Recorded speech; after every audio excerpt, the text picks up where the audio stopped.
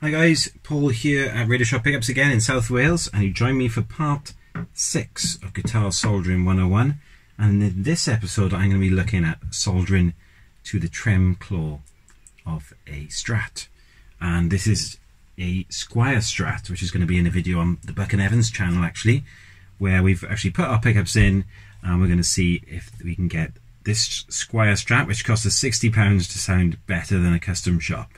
So it's a big task and it should be a really good video. So I'm just working on this guitar for the next part of that video, and so just check it out if you get a chance, guys. Now I've got more trem, I've got more wire than I need, so what I'm going to do is I'm going to feed a little bit back in, because it's not going to do any harm in there, and I might need that length, just in case you want to do something different with it. So I'm going to put that back into the loaded pickguard area, and it won't do any harm there, and probably something like that.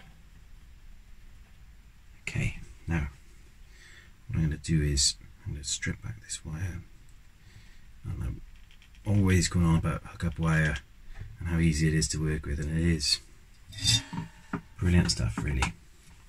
I'm going to tin my wire, get it hot, and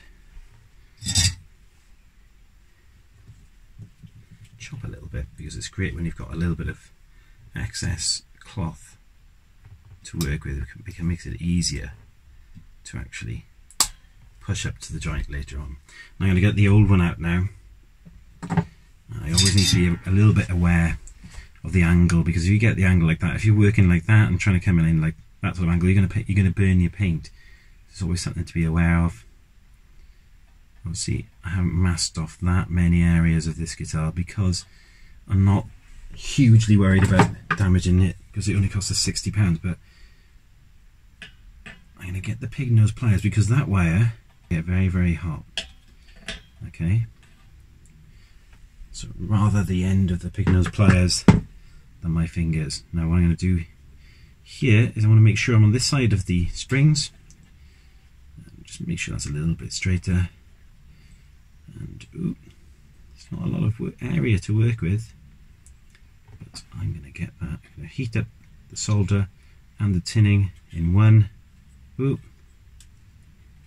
hope that wants to stay. We might add a little bit more solder onto the top, just a touch. Flicks off, and that happens all the time. So you can use sort of lollipop sticks to hold it down if you want to. Now I'm happy with that, that's going to stay there for decades. You could, if you wanted to, put it a bit more on the, sort of along the side like that. I think I'm actually going to stay on the top. Yeah, perfect. And that is soldering to a trem claw. Nice and shiny, and I'm going to push up the hookup wire. Take a little bit of doing, but it will happen. I'm going to get in your way a little bit. Actually, I've got a little bit more to play with. There we go, perfect.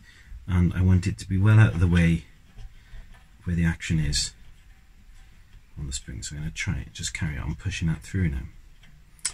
So thanks for watching this one. I'll see you in the next part. Cheers guys.